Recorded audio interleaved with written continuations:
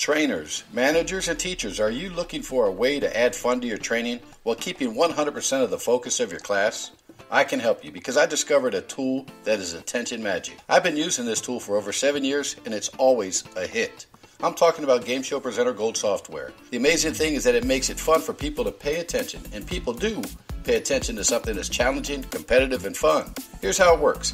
Game Show Presenter is a multimedia template. You just choose one of the built-in game show formats, then customize it with questions and answers about your topic, and your game is ready to play. The software handles the music, graphics, and scorekeeping. Game Show Presenter works with almost any audience, but for training salespeople, it's a blast because their competitive nature kicks in and they get a chance to show what they know and sometimes embarrass themselves a bit for what they don't know. Either way, the game makes for a memorable experience.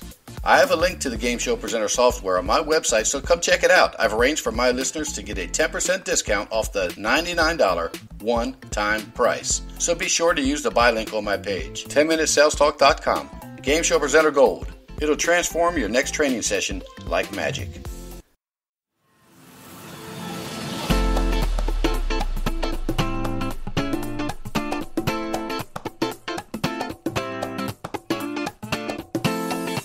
Welcome to the 10-Minute Car Sales Talk Podcast, where it's all about life in the car business. Telling you like it is, here's the man with the plan, Terry Cameron.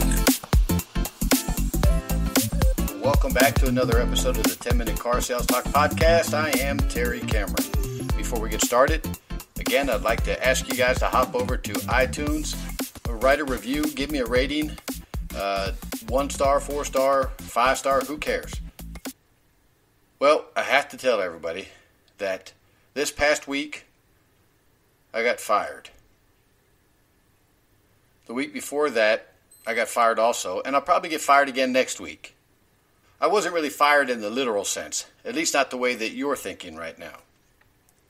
I got fired by the customer that did not buy from us, that went and bought somewhere else. You have to understand that that's who your real boss is the customer. And if they choose to go somewhere else and purchase a car, well, they just fired you and hired that other dealer. Now here's the bad thing. When they do fire you and they buy a car somewhere else, they fired your parts department, they fired your service department, your make-ready department, your general manager, your general sales manager, all of the porters, and all of the office staff that you have. Now, they don't write the checks, but they put the money in the bank so your dealer can write the checks. So how do we keep from getting fired? Well, it's almost impossible to guarantee that your customers are going to be loyal to you 100%. But there are some things that you can do to help that along the way. I witnessed a couple times in the past few weeks where I had salespeople telling customers things that just weren't true. It's not that they were lying, they just were telling them what they thought the answer was. When you start getting a little fishy like that, well, your customers can sense it, especially if they know the answer. And who wants to do business with a dealer, salesperson, service department, or parts department that is just not telling them the truth? You can't be wishy-washy with today's customers. There's too much information on the internet. You have to tell them the truth. And if you don't know, don't make it up. There's too many things that can go wrong with that. Remember, transparency and speed are what's important to customers right now. They want to know everything. They want you to be above the table on everything that you say and do. And they want to get out of there as quickly as possible with the car they came in to purchase. Now, going back to what I was saying about not being wishy-washy, whenever you start making things up, or even your tone and inflection sounds like you're making something up, you lose all the momentum. Customers stop believing in what you're saying, and trust is out the window. And we all know just how hard it is to get a customer to like and trust us. We should also know that when they do like and trust us, the majority of them buy from us time and time again. So we have to be straight up with them. Well, at the same time, your customers, when they start sounding wishy-washy, you have to wonder, did you say something or do something to get them to start squirreling a little bit? You know, when the customer says, well, we're just here for a little while because my daughter graduates next year, and we're looking at cars that she might be possibly interested in. Who in the hell goes out looking for a car that they may buy in a year? If it doesn't make sense, it just doesn't make sense. Something happened. We lost trust with that customer. We fell out of grace, and now they're coming up with reasons to leave. They're coming up with reasons to fire you, to fire me, and fire the rest of the dealership.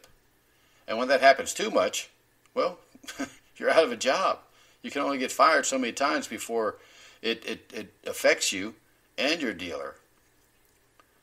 So we have to remember exactly what our job is. Our job is not there to persuade a customer to buy a car, at least not any longer. I would guess, a few, 10, 15, 20 years ago, maybe you had to do a little persuading, but not anymore. Our customers have already made the decision to purchase. They came to our dealership because they saw the price online. They read all the reviews. They know what they want to buy. They're here. All we have to do is help them buy the car. We don't have to persuade anybody. But we do have to be professional. Again, we don't want to get fired. Let me give you another example. I just recently fired my pest control service. I just don't think they were very transparent with me. They were at my house for less than 5 minutes, and about a minute and a half of that was just shooting the shit with me. And I got my bill a little bit later, and it was $145. Now, what kind of pest control could they have done in that little bit of time? Not much. I asked them about it, and they said that they apologized. They'd come back out and do it all over again. I just wondered how many times that they came and visited when I wasn't there, and they didn't do anything. I just didn't trust them anymore. I fired them. I'm going to get another one, and I hope that I can trust them. We all know, again, it's really hard to earn the trust of a customer. Not just in the sales department, but the service department also. Can you imagine coming to the service department and meeting a service advisor, and they tell you that the service that you're asking about is, let's say $150, and you tell them you'll think about it, and you come in a week later and they meet another service advisor, and they tell them that's $125. Man, we can't afford to do things like that anymore. And if you're in a dealership the size of mine, you can't afford to miss a sale or a service. It adds up. And we can't afford to miss one or two here and there. We need every one that we can get, and chances are you probably do also. Now, again, that word transparency is coming to mind. And I kind of get tired of hearing about that because it's not something that we should have to go out of our way to do. It should be something that is happening all the time, just normal. We've got to get our customers that show up and have them become customers for life. We can't afford to be fired. Somebody else is gaining that sale somewhere else, and we're losing it. And we probably are going to lose everything in the future. Imagine if you were the dealer and you found out that you were being fired 10, 15 times a week, which I think is not an unrealistic number in an average size dealership. 10 or 15 times a week. Let's cut that in half. Let's say it's just 5 to 7 times a week. You're being fired 20, 30 times a month. Eventually, it's going to start hurting. Now, I know what you're thinking. We're also being hired a lot more also. We're getting the customers that fired the other dealer. I'm just saying that life is so much easier in the car business when you're dealing with the loyal customer that comes back time and time again, buys a car from you because they trust you, service their car with you because they trust your service department. They finance with you because they trust your business managers. We got to have their best interest at heart. And we need to make money at the same time. I know that's a tough one, but that's what we have to be able to do. Don't be handed the pink slip by anybody else.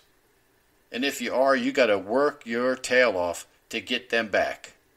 Now, I know I kind of got off subject here a little bit, but this is something that's kind of near and dear to my heart, is watching customers leave, and there's really nothing we can do about it.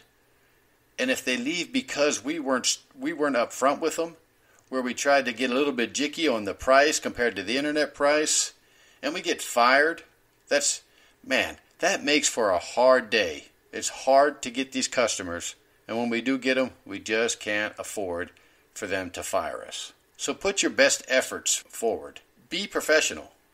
That's all you have to do. Know how you would like to be treated, and then treat your customer the same way. And if you do everything that you can to make it right, and you still get fired, well, it's going to happen. But it's not because you got a little jicky with the numbers. You gave them some information about a feature on the car that just wasn't true. Now, one last thing. When your customer fires you, they don't go tell other customers to not come out and see you. They tell everybody else not to visit your dealership. So if you get fired by one customer because you weren't straight up, well, the rest of your sales force got fired also from any future sales of their friends and family. Let's turn things around. Watch how much fun it's going to be. Okay, guys. Again, from the bottom of my heart, I believe it, the sky's the limit. I'll see you next week. Thanks for listening to this week's podcast. Please rate it on iTunes and visit the 10MinuteSalesTalk.com website to send an email. We appreciate your valuable feedback, and don't forget to share the show with a friend.